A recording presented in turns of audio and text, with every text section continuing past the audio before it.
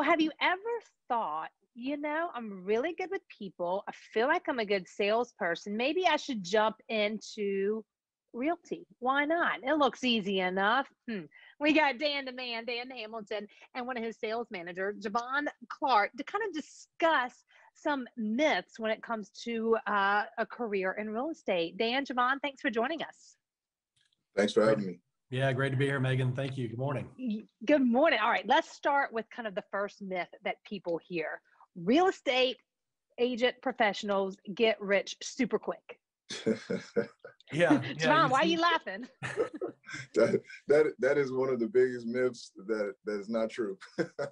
Yeah, I think a lot of times you might see agents and they drive nice cars and everything out there. But interestingly enough, the average agent sells about 7 homes a year. And if you do the math, that equals about $52,000 total gross income. And off of that, they pay their splits, they pay their health insurance, taxes, all that kind of stuff. So on average, most agents are not rich quickly, especially quickly. It takes a long time to kind of build up. Over time, you can definitely develop a really good income, but you have to pay your dues, and it takes a lot of time to get there. It's not going to be like I'm selling one home and then watch me roll. It's a lot of, and the marketing too that y'all put into it. You do a lot of your own marketing and picture, you know what I mean? So it's a lot of expenses that I don't think people realize. Right. Yeah. You're self-employed. Even though you go, you join a brokerage, you become a 1099 employee, which means you pay your own taxes, you pay for your own expenses, your marketing, all those things. That all comes right off the top.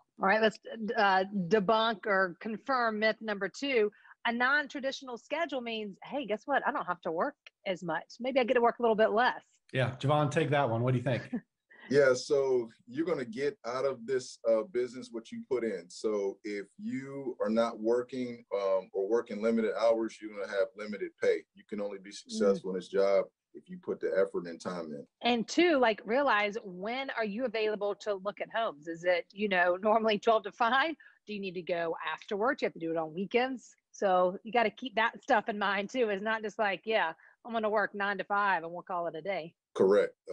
You got to realize people have jobs, so they can't look at houses while they're working. So most of our time is after work and weekends, because that's when people aren't working. So you definitely have to keep that in mind. Okay, this one may be my favorite. I like to look at houses online. So clearly I would love being a realtor. You want me to take that one? Go ahead, Jevon. That's your favorite. Yeah.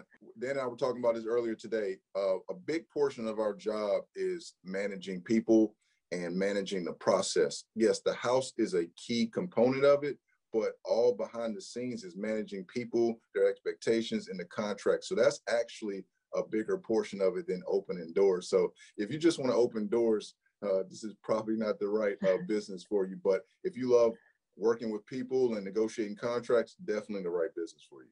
Well, that's it. Well, Dan, if there's someone watching and they're like, all right, I kind of knew those, we were going to debunk those, but I really am interested in getting a job in real estate. What would your suggestion be? Yeah. So we'd love to. So we're hiring at Hamilton and Company. We've got a careers page. If you go to mygreenvillehome.com, pull down the resources tab, and you can see careers in real estate.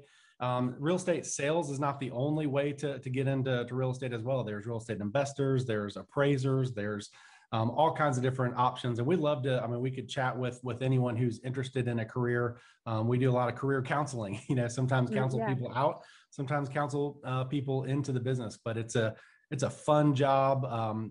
But it really takes someone with a lot of grit, a lot of determination, and the ability to kind of get knocked down and jump back up again and roll with the punches. Sounds like a song, Dan. Yes.